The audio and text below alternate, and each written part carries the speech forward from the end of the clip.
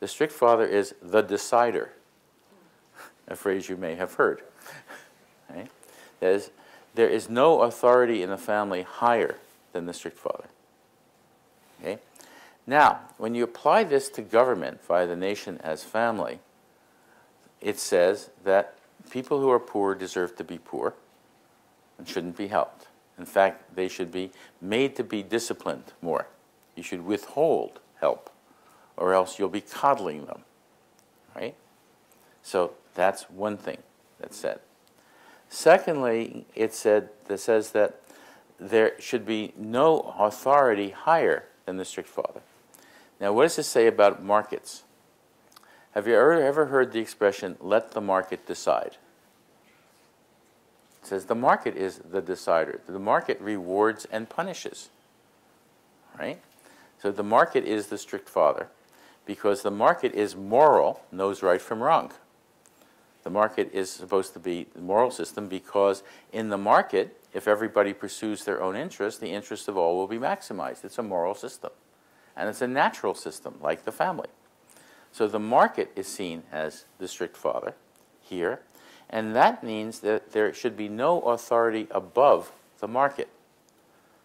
That means the government should not be an authority above the market, which means four things. No regulation, no taxation, taxes should be cut, except to help the market. Okay?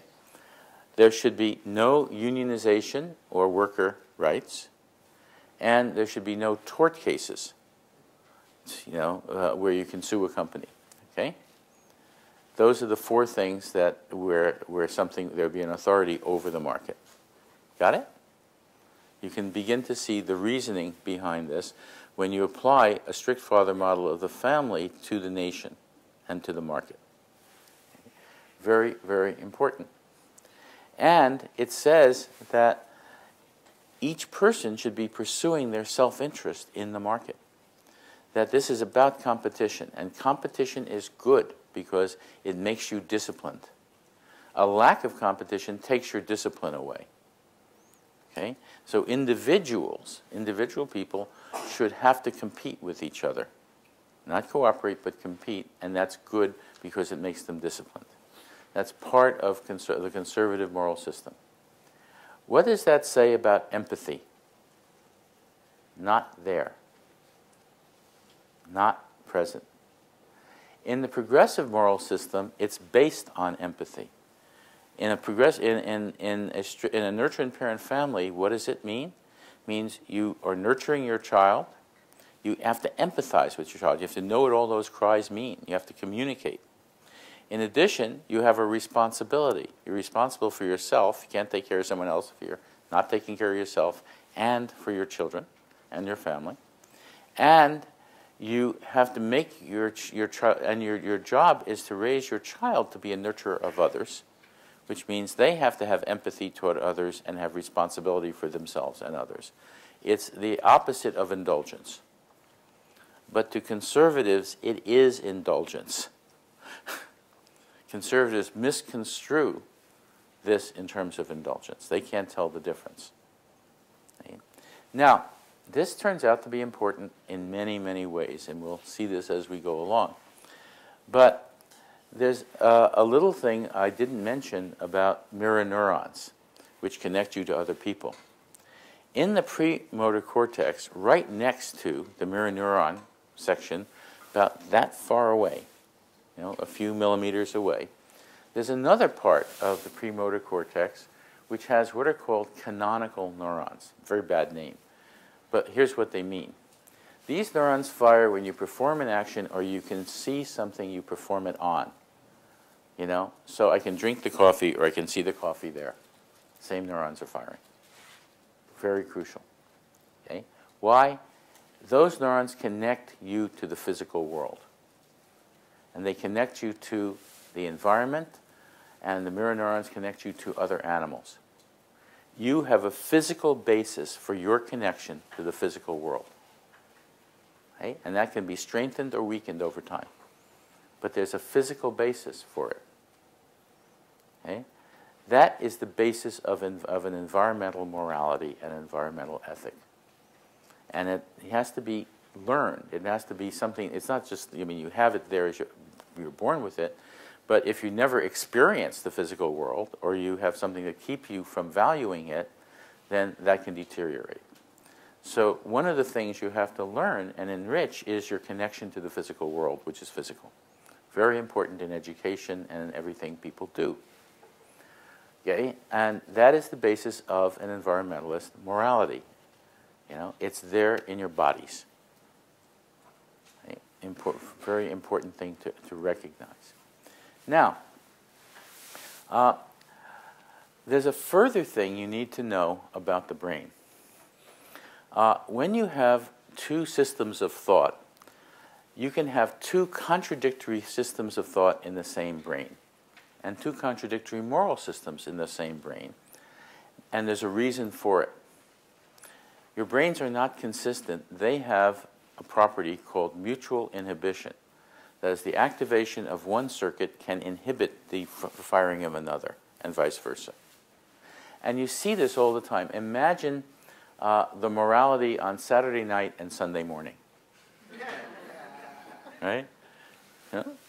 People work one way Saturday night, another way Sunday morning, don't even notice the difference. The content activates one or the other in context. And the different moral systems apply to different things. Partying on Saturday night, going to church and being pious on Sunday morning. That is, all right, how does that work? The moral systems work by neural binding. Neural binding is a mechanism in the brain that links things together. And it says, this, you think this way about these issues and these situations, and that way about these issues and those situations.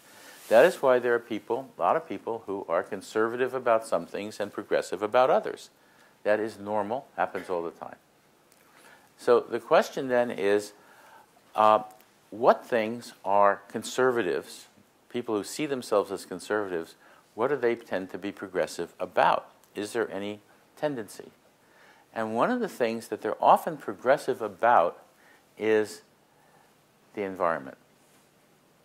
And this is important for people who like to go, conservatives like to go fishing or hunting or camping or hiking, and there are lots of them, or people who live in beautiful places and love the land. They have a physical connection to their environment, but they don't use the word environment. They don't use the word ecology, right? They don't talk about wetlands, they talk about swamps. Okay? They have a different way of thinking about the environment and of talking about it. There's a different language about it.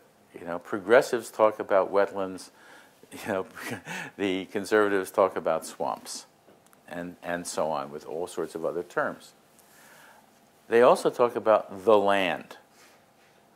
And so if you're talking to conservatives and you want to evoke their progressive side, you talk about the land and what they do with the land and whether they find it beautiful and what they find beautiful about it. Right? How do progressives talk to conservatives? There's a very simple technique. You ask them what they care about and how they act on that care. And it turns out that most conservatives care about something that you also care about. And the question is, what are those things? What do they share with you? And you want to have them talk about it to get their language, not your language. Right? So it's important to understand that when you have people who are conservative, they're not necessarily enemies of the environment. They just, you know, may see the environmental vocabulary as foreign or as opposed to their vocabulary. Right? Very important thing to know about, there's a term for this, it's called biconceptualism. You have two different conceptual systems. Right? And you need to be aware of how that's working with whoever you're talking to. Okay, now, given all of this stuff,